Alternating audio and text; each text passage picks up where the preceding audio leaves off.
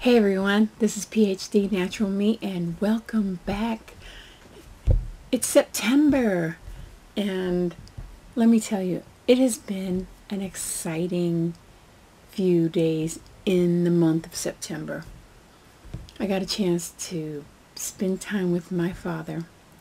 You know, sometimes the roles reverse as we get older, and it's difficult when we see our family members that way, but if you have your parent, enjoy the moments that you have with them. I enjoyed the few minutes that I did have with my dad, and his desire was to be on the East Coast toward his end of life, and that's what we have done. We got him to the East Coast, and I'm very excited about that. Right now, I'm just enjoying being in my RV. I slipped off of my keto. Slipped and went phew, way off. And you know why? A lot of things were going on. I was under a lot of stress.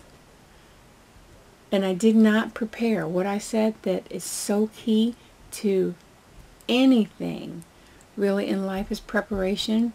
I didn't prepare as well as I should have. And I tried to choose a better bad choice over a completely bad choice. So for me, a better bad choice was having some fruits instead of having a candy bar. And I did not, I did not have any candy bars. I had fruit, watermelon, grapes, over my 20 total grams of carbohydrates, because for me, what works for me is having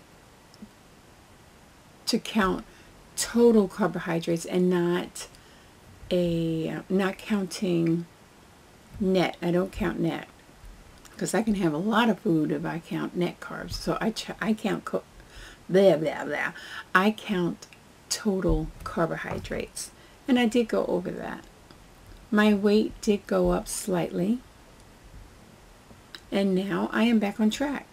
That's the thing. Whenever we know exactly what knocks us off and what can get us back under control where we want control. So I'm back eating keto. I am excited.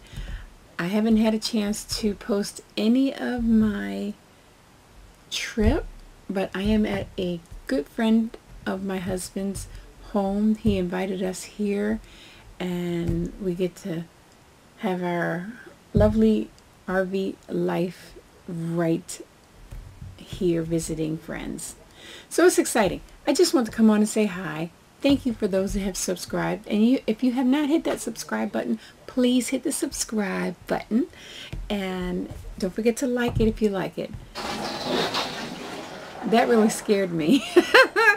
My husband is out spraying and washing off the RV. So, stay healthy and keep eating keto. Bye.